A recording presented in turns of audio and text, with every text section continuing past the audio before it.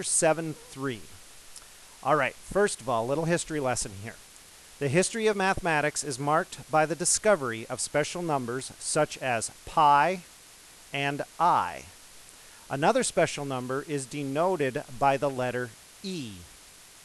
The number is called the natural base E, or the Euler number, after its discoverer, Leonard Euler. All right, the expression 1 plus 1 over n to the n power approaches E as n increases. All right, so what I'm going to do is I'm going to demonstrate with the calculator. And if you want to do this as I do it on the calculator, that's fine. Otherwise, just watch. Before I do anything on the calculator, however, I do want you to note that this 1 plus 1 over n to the n looks very close to something we learned earlier in this chapter. If you remember the compound interest formula, the amount equals the principal times 1 plus r over n to the n times t power. Okay, so hopefully you recognize that we've got our 1 plus, okay, we've got an r here, but over here we've got a 1. And we've got the n underneath closed, and then we've got the n without the t attached. So you can see how that is closely related to the compound interest problems. And we're going to look at that again when we get close to the end of the lesson. All right, so what I'm going to do is I'm going to take my calculator and I am going to type into my y equals parentheses 1 plus 1 divided by, now obviously I don't use n, I have to use x in my calculator, so x, close it, and then I'm going to raise that using my exponent key to the x power. All right, so I'm only typing in that expression. Now I'm going to go to my table. And again, this is going to be a special number. Okay, I'm going to start, I'm going to go ahead and begin at 0. Okay, just so you can see this a little bit better. So I'm going to start at 0. You'll notice 0 is an error. Okay, that's because we can't divide by 0.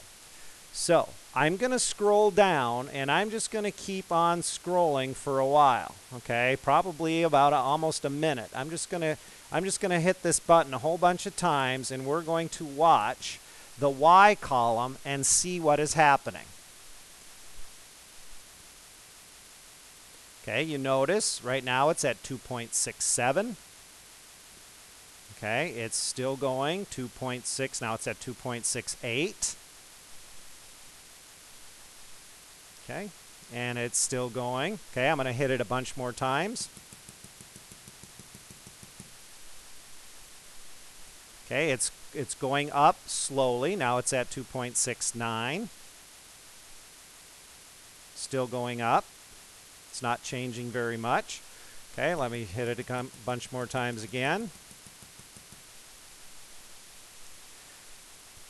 Okay, if you think about the last couple of lessons, remember when we graphed some of those equations, how they approach a certain number, but they do not cross that number?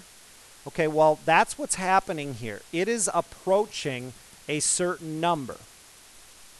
Okay, and it's not going to cross it. It's kind of like having that boundary line there. Okay, you'll notice now it's at 2.7. Okay, and we could keep going. And eventually, it's going to get, okay, I don't think it's going to take too long to get there, so I'm going to speed this up a bit. It's going to get to 2.718. If I kept going, it would approach 2.718, and it would not go any further. That, ladies and gentlemen, is what the E represents, the Euler. 2.718. And let's take a look at the calculator. There are two places on the calculator that you can find this. The first place is above the divide sign. Okay, if you hit second and hit the divide sign, First, let me get out of this screen. Second and the divide sign. It'll give you the E. That's one place you can find it. And if I hit enter, there it is. It goes a lot further than 2.718. Another place you can find it is on the left side above. It's close to the 4 button. It's above the LN button. So if I hit second, the LN button, you'll notice it automatically puts an exponent on there. So if I just put a 1 on there, again, it's 2.718281828. All right, so this is another special number that we are going to use. All right, continuing. So simplify natural base expressions. So we're just going to run through some of the basics that you already know, but now we're going to be using the E, base E. For example, if we have e to the 9th times e to the 5th power. Again, this is the base E. They are the same. So apply your rules of exponents. So we add those two together. So e, that becomes 14. So e to the 14th power. All right. Looking at the next one. If we have something like this, 60 e to the 8th over 12 e to the 3rd. All right. Now, the 60 and the 12, okay, you just do that normally. 60 divided by 12 is 5. Then, using your rules of exponents again, we've got the e to the 8th and e to the 3rd. Okay, what do we do there? Subtract. So we have e to the 8, take away 3, is 5. So 5e to the 5th power. That is your simplified answer. All right, moving on. One more of these.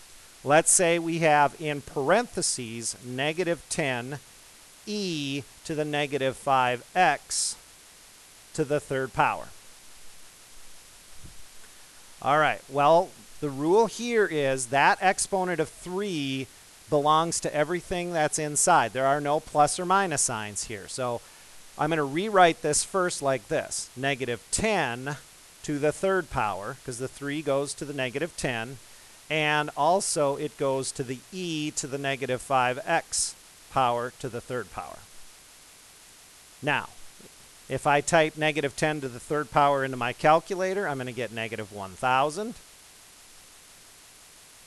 And then e, now remember what we do with exponents here. We've got an exponent to an exponent. We're going to multiply. So that would be negative 15x. So that is my simplified answer. So that was just a quick review of our 3 exponent rules, but using the base E. All right? Moving on. Evaluate natural base expressions with the calculator.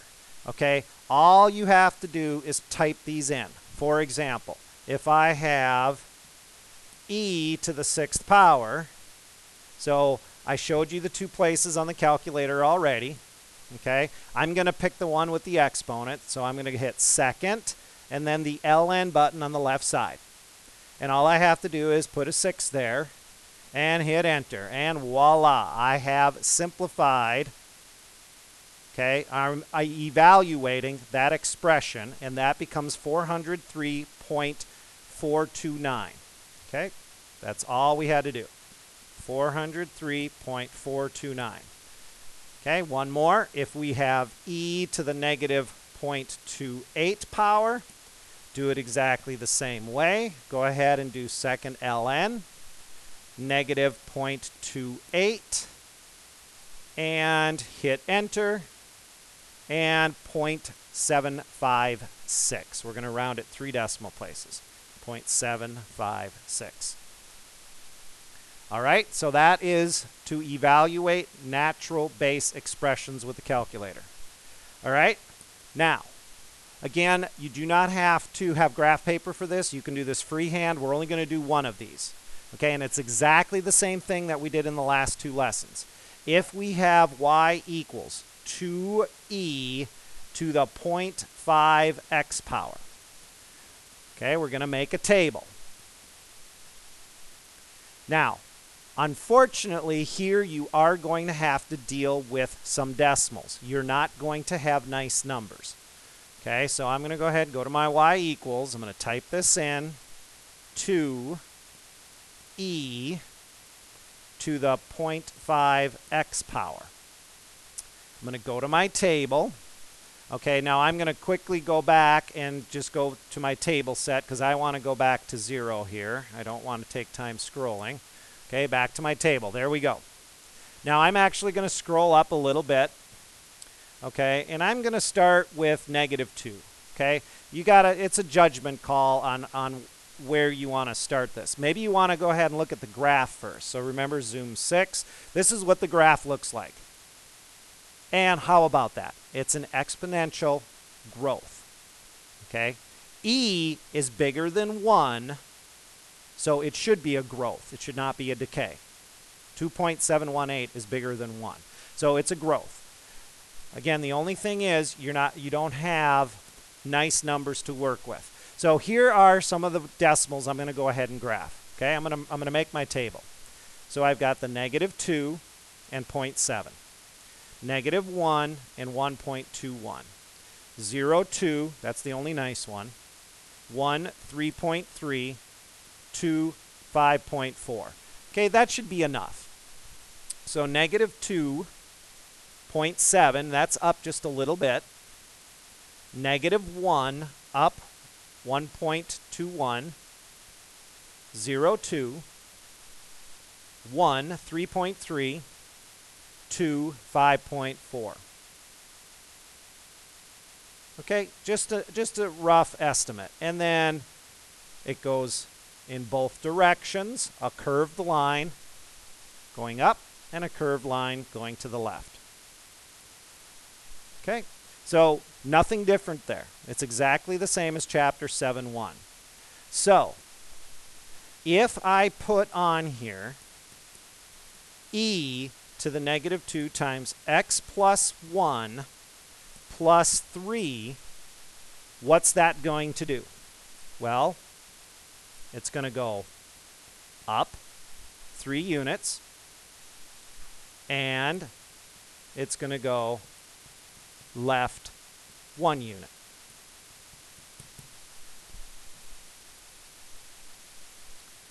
Okay? Don't forget about range and domain. Going back to the original. Okay, first of all, we have the domain has not changed yet.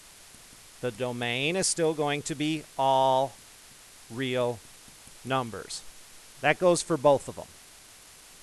The range for this one, again, you see that it's approaching 0.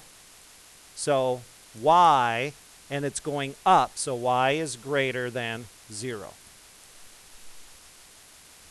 On this one, okay, since it went up 3, the range is going to be y is greater than 3. Again, the line would be going up. If you graphed it, you would see that the line is going up. All right, and then the last thing, as mentioned earlier, the compound interest looks very, very similar to the 1 plus 1 over n to the n power. Okay? So what we say is the compound interest formula approaches the following formula. Okay? So this is approaching this. Think about R. R is your rate. Okay? And the closer and closer R gets to 1, eventually it will become 1. Okay, that's why the r can be a 1. And then our n is how many times, and our n times t is how many times over those number of years. Okay? So the compound interest formula approaches that formula, 1 plus 1 over n to the n power. 1 plus 1 over n to the n power. All right, so what's so special about that? Well, this is what I was mentioning earlier. Okay, we've got what's called continuously compounded interest. When interest is compounded continuously, the amount A in an account after t years is given by this formula. And we call this formula PERT. A equals P times E to the RT power. Please make note that the R and T are exponents. They are powers. Now, whoa. Where did that come from? Okay, remember, ladies and gentlemen, that 1 plus 1 over n to the n approaches E. 2.718. But we're not going to use 2.718. We're going to use E in its place. All right, so super easy formula to use. So on the next page, we've got a deposit of $3,000 in an account that pays 3.5% annually in annual interest, compounded continuously, and this will be on your mastery quiz on Monday. What is the balance after 3 years? All right, so I'm going to write the formula again. A equals P times E to the RT power, PERT. So the amount equals, the principal is 3,000 times E. The rate, okay, remember we changed that to a decimal, 0.035. Okay, now I'm going to use parentheses here, 0.035 times T, well, T is 3 years, so I'm going to put times 3. All right, so take your calculator, go back to your home screen.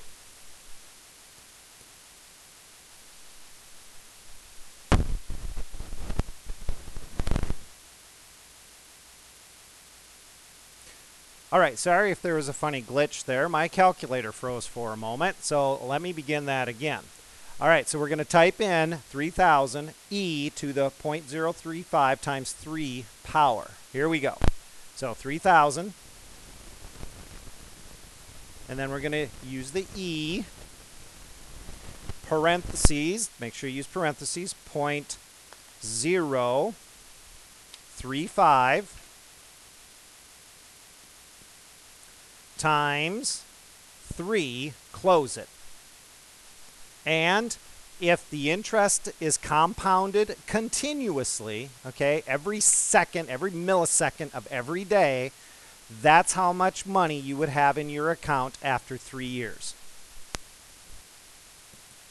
$3,332.13. Super easy formula to remember. You only need to know the principal, the rate, and the time. You don't have to worry about n at all. All right, hopefully that was enough. You took good notes. If you didn't, don't forget the notes are on Moodle, and the worksheet that you are going to receive is due on Monday. Have a good day, folks.